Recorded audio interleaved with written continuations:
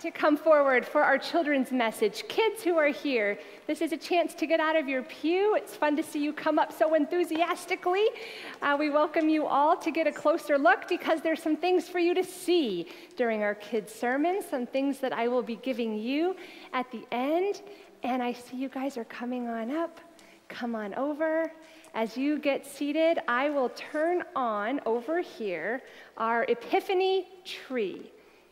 This tree has been helping us walk through this past season of light, a season that began with the star that the wise men followed, and now comes to an end today with a little more light. But as you look at the light here, you can also see all of the words that we've put on the tree over these past 5 weeks. We've had worship words. We put them in the shape of stars. Our worship words have either been a person, a place, or a thing.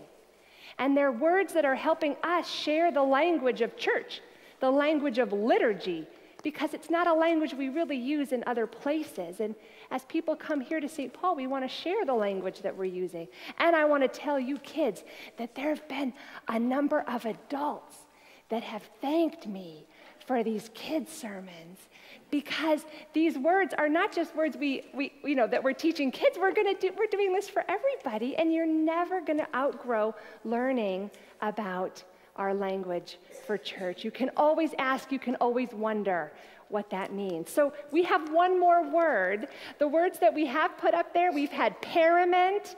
You can see them coming around. Font, vicar, alb, pulpit. Today we have another word, a funny word that you might only hear in church. And here's our next word. It's on pink paper because it's a person. And this word is acolyte. The word is acolyte. Could you try saying it with me, everybody? Acolyte. Any guesses on what an acolyte does? Who an acolyte might be? Oh, I'm seeing some hands raised. Okay. Do you want to point to today's acolyte? All right. There you go, Colin.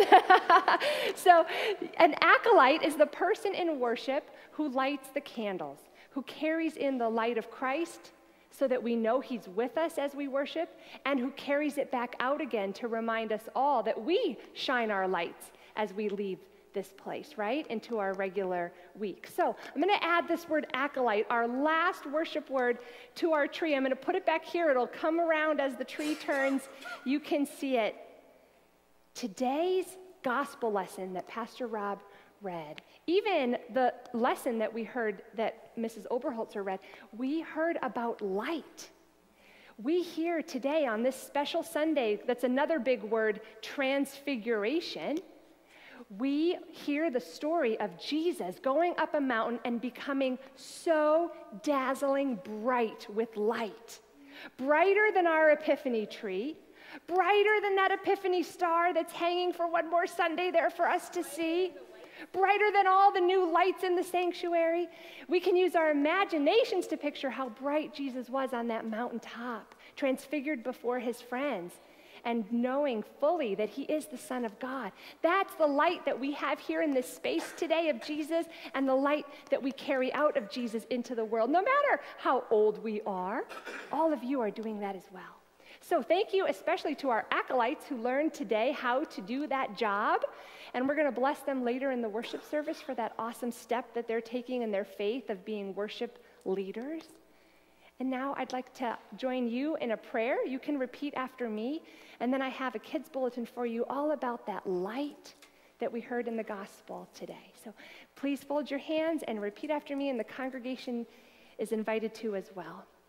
Thank you, Lord, for your light in this place, in my heart. Help me shine it in the world. Amen.